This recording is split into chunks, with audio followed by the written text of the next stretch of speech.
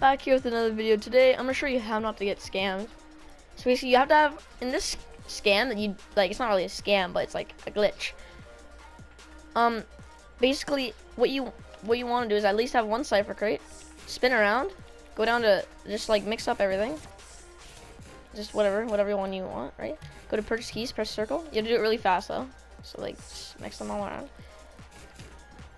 Right, just purchase. No, you have to go to Nitrolax and you spin around,